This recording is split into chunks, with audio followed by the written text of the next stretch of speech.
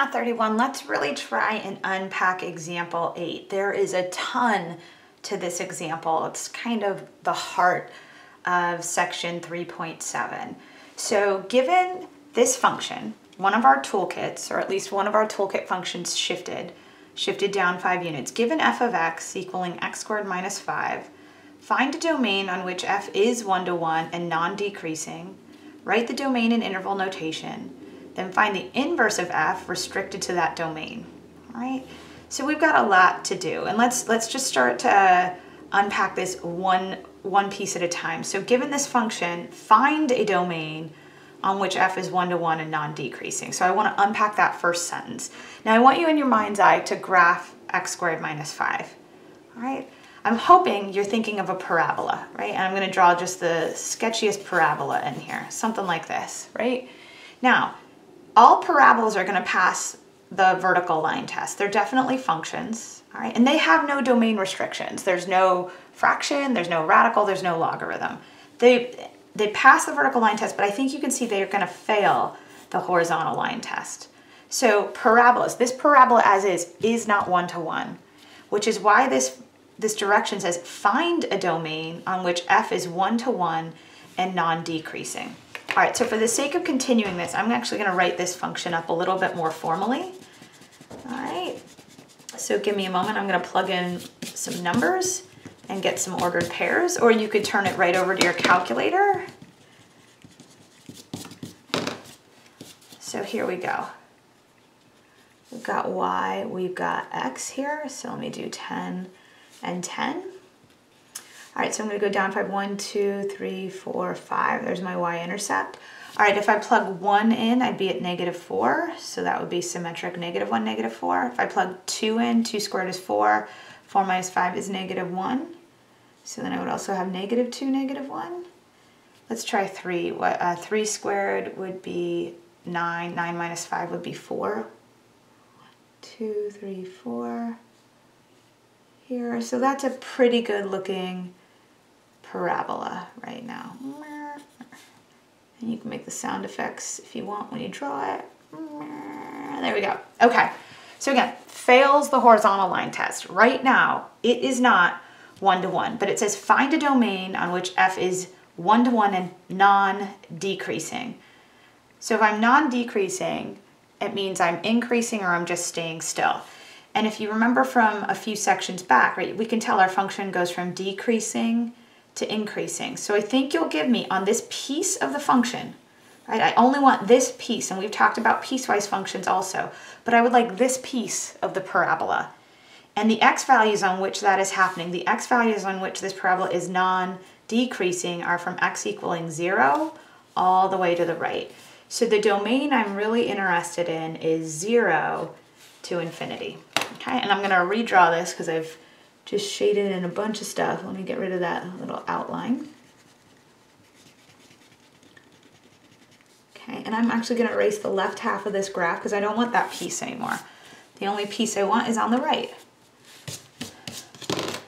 All right, if I only consider half of the parabola, this does now become 1 to 1, right? I've passed the horizontal line test. Now, what's the range of this function? Well, again, this is going from a y value of -5, and we go up forever. So I'm at -5 to infinity. Oops, not to 8. Sideways 8 to infinity. All right, so I've, at this point, just answered the first question. I have found a domain where this function is 1 to 1 and non-decreasing, right? I took a piece of that function. Now, if you remember, if you want to write this up, if you actually want to see that piece, let me just show you what we have here. I'm going to go to my y equals, and let's do x squared minus 5. All right, and we see the entire parabola come in. Again, it's going to fail the horizontal line test, and I really just want that piece. So we talked about this way back when we were doing piecewise functions, but if you put parentheses around your binomial and multiply it using some of your logic, and I'll show you what I mean, we only want the right half. Yeah, we want x to be greater than 0. That's what 0 to infinity means. You type in that restricted domain by using second in math, going into your test. Oh, and not your logic, excuse me, your test menu. We want greater than or equal to 0, and I close that out. When you do that, this is telling your calculator, hey, graph this function, but only on this domain, right? Just this piece. So when I graph that, you're gonna see my calculator pop back out just the right piece. And that is a one-to-one function, a one-to-one parabola, or a one-to-one parabola, yes, on a restricted domain.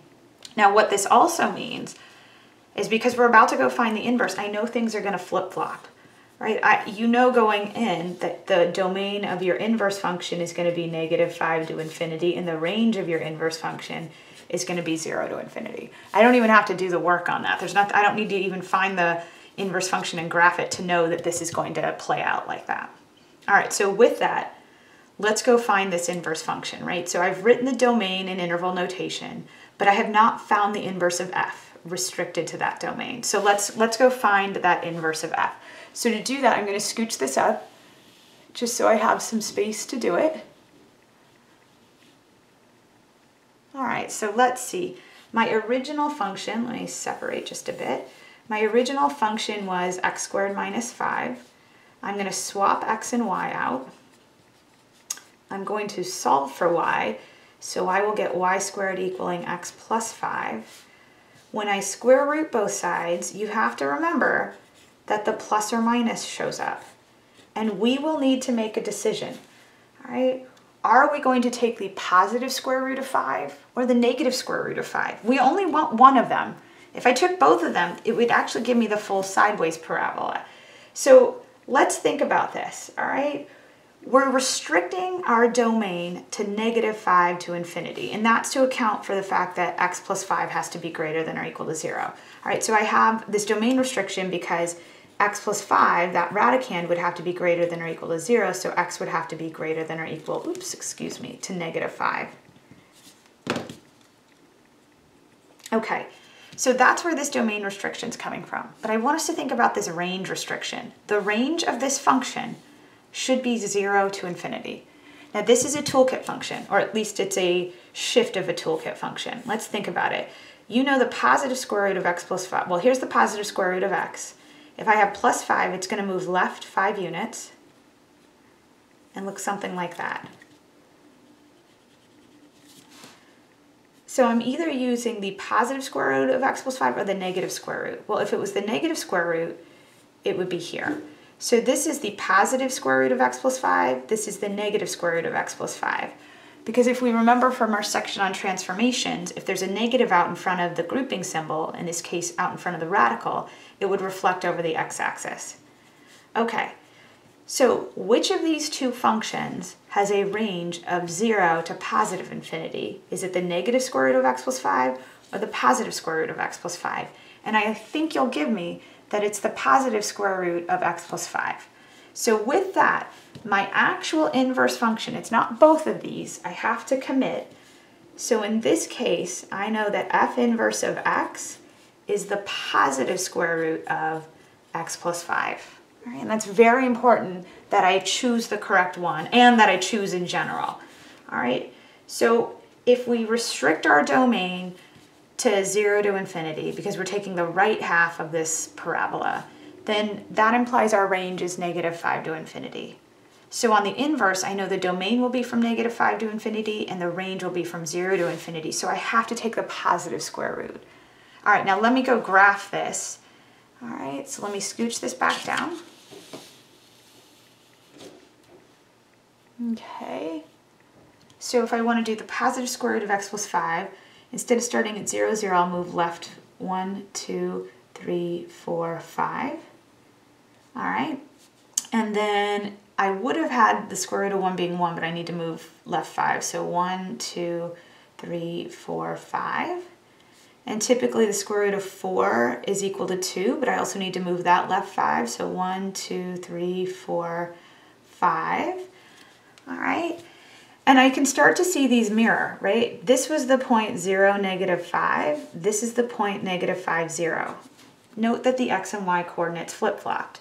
This was the point 1, -4. And this is the ordered pair here, -4, 1. I'm going to sneeze. Excuse me. This was the ordered pair 2, -1.